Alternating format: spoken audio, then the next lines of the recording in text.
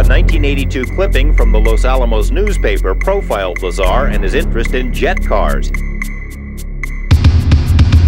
It too mentioned his employment at the lab as a physicist. We called Los Alamos again. An exasperated official told us he still had no records on Lazar.